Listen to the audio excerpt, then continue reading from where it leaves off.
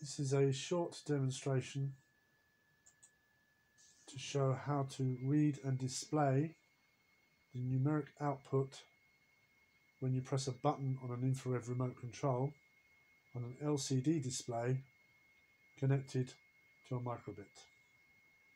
Here the LCD display and the infrared receiver are connected to the microbit using a Keyestudio Sensor Shield. The LCD display is connected via I2C. The infrared sensor is connected to ground, 5 volts and pin 3.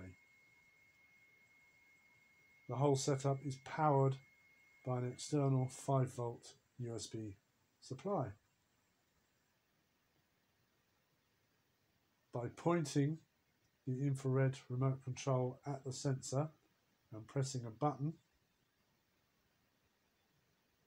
it will display the numeric code for each button on that remote. Every button on the remote generates a different code, and every make and model of remote will generate a different code for the same button.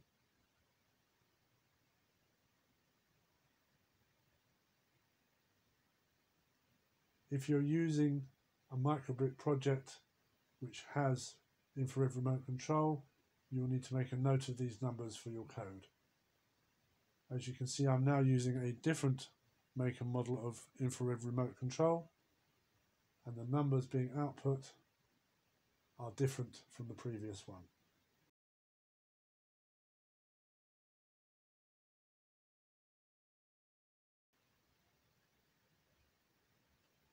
Here I'm going to use my TV remote control to show that almost any standard household infrared remote control unit can be read by this sensor, and the numeric code for each button displayed. I hope to turn this project into a standalone unit so that it can be used in a classroom situation.